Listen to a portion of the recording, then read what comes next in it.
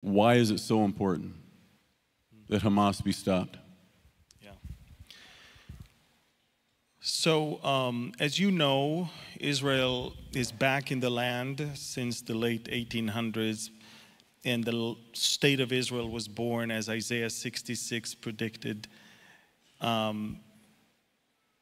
within a matter of hours. We had to decide whether to declare statehood or not when the Brits told us that they're leaving. Can a nation be born at once? Isaiah asked. And of course, it was. But from the very beginning, we knew that we have an issue with the enemy. The enemy that hates God and cannot fight God, and therefore it comes against the people of God. And so don't be mistaken, but in 1929, we were already massacred in Hebron before Israel was a state. And we were massacred by the same people that are now trying to kill us again. And no one talks about that. But we are talking about an ongoing attempt to stop the plan of God, to bring the people of God back to the land of God, to fulfill the plan of God. And that's what we are witnessing. And unfortunately, I must say, many of the Jewish people in the land of Israel grew complacent, and the country is doing very well, obviously throughout the 90s and 2000, and Israel economy is just skyrocketing. We're from a country that was on the verge of annihilation in 1948 until 1967 is now one of the major powers in the world.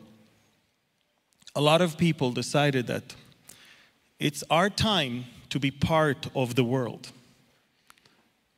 And to be part of the world meant for many of us to stay away from that which makes us different. We want to be accepted, so we run away from that which makes us different. It's something, by the way, that God warned us from day one, and it's something that even Balaam, when he wanted to curse and found himself blessing, he said, "From far away I see a nation not reckoning itself among all the others." But I want you to know that Israel was torn before October 7th. So many people hated their Jewish identity, hated their Jewish background and Jewish,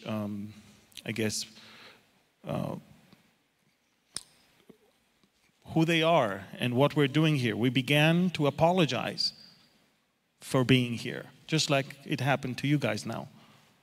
I mean, I see so many similarities between what's going on in Israel and what America is going through right now. Wokeism, liberalism, progressive mindset took over.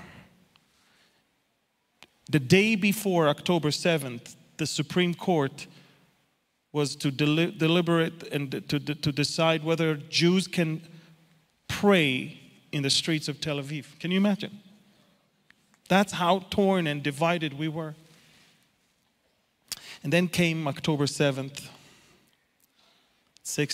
It was actually 4:30 in the morning when we already detected some very, very unusual movements. Apparently, for months, the soldiers along the border warned and said and talked and screamed and tried to get their commanders to do something. But when it got to the top brass of the military intelligence, it stopped right there. It stopped right there because many of the top brass military generals were involved to their neck with politics and were not happy with Netanyahu. And so it stopped right there because it stopped right there. And it's interesting because that night, all the signs were there, and yet the order was not given to the forces on the ground to get ready. the conception was that Hamas is deterred, that what we're watching is probably another exercise, military exercise, which they've been conducting for the last few months. To be honest, even the Hamas terrorists thought that it's an exercise. And only an hour before, they were told, no, this time is for real. So very few people in the very top command of Hamas knew today we're doing it. The rest thought maybe it's another exercise. And what happened at 6:29, a heavy barrage of rockets, mortar shells, along with drones that dropped bombs, snipers that hit all the cameras along the border, and we basically blinded the they blinded the Israeli military from even seeing what's happening along the border. Simultaneously, on top of Toyota pickups, on top of motorcycles and 4x4s, they managed to breach 15 places along the fence. And the first thing they did, they slaughtered the military presence along the border that they could.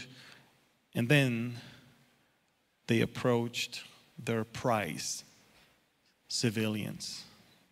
They came ready and armed to kill as many as possible in the most sadistic, barbaric way possible. The amount of weapons and explosives and RPGs and the amount of weapon they had with them was enough to kill at least 100,000 people.